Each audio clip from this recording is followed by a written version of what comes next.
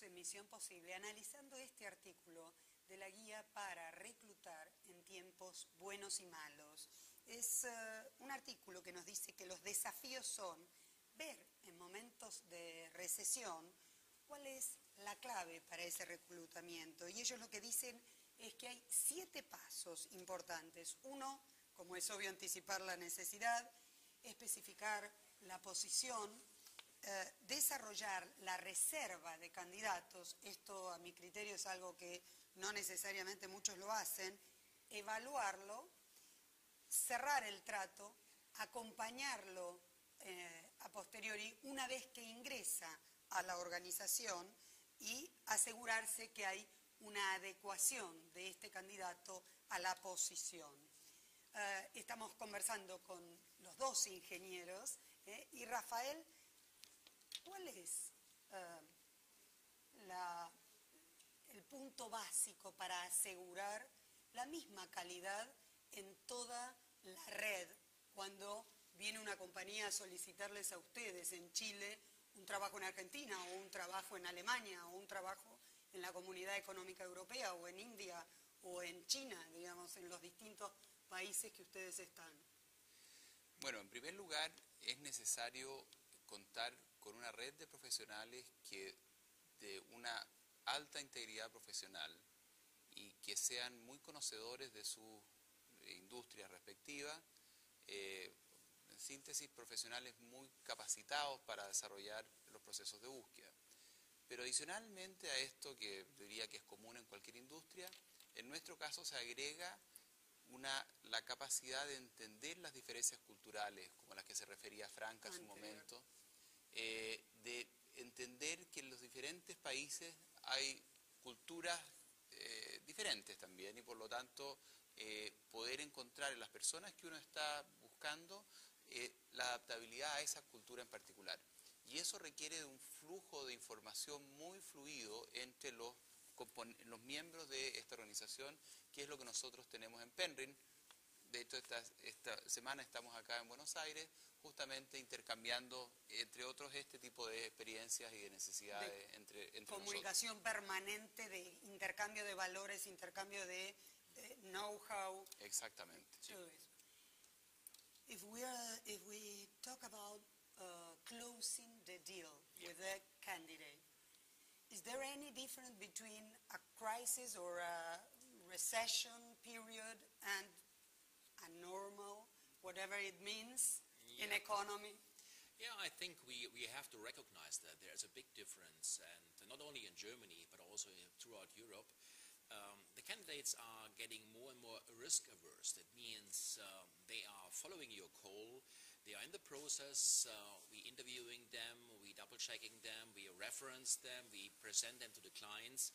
At the very end, and this was something also new for me after this more than 20 years of experience, we lost candidates at the very, very final stage because they made a decision in the families not to follow, not to close the deal, because they had to change location, they of course had to go for a risk, and in the crisis, of course, why should they? And this is something which was in this amount new for us as well. So this is a very high percentage, it's a remarkable percentage, where we had to restart again the process because we lost after some weeks of processing the candidate in a very last moment, of course, so more or less 2 seconds before 12. Yeah. What did you learn, or what things do you bring to your job as chairman of Penryn and CEO of Lab and Company, your company, from your past or previous experience as CEO in technology and in other companies, and also from the German army? Yeah, I think very important is that we have to emphasize in communication. And that's why, of course, we meet regularly, and we should even do more than that. So we have to learn from each other, we have to explain market conditions, we have to also elaborate new markets also for us as a consultant. So for example, one aspect when we meet these days in Buenos Aires is how will South America do in renewable energy, which of course is a very, very important topic in this moment. All the world leaders are meeting in Copenhagen these days. I was invited to be there. You are very unlucky not to be there. It would be very interesting, I guess. So there, of course, all the people are looking to Copenhagen, what happens there. And of course, we as the consultants have to follow. So for example, Europe is a leading part of the world in that, especially Germany with our Madam Chancellor, as you know. And the Americans are following quite heavy now under President Obama.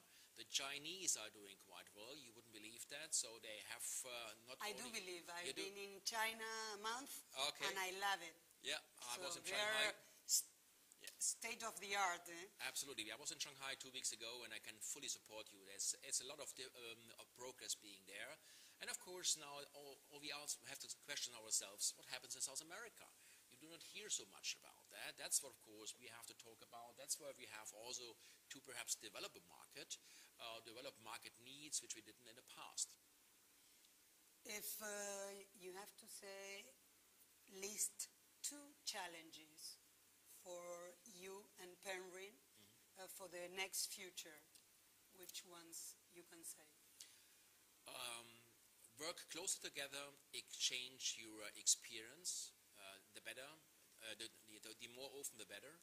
Of course, meet yourself and be prepared for more globalization than in the past.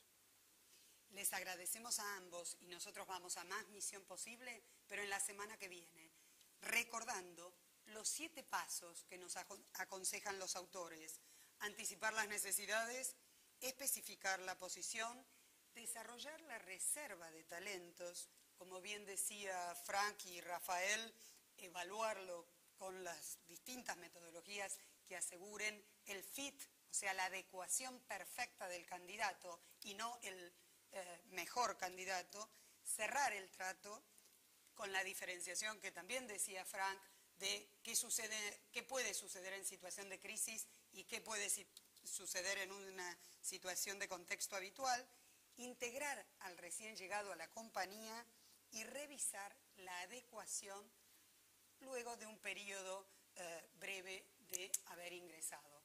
Nosotros nos vamos a más Misión Posible en la semana que viene. Muchas gracias.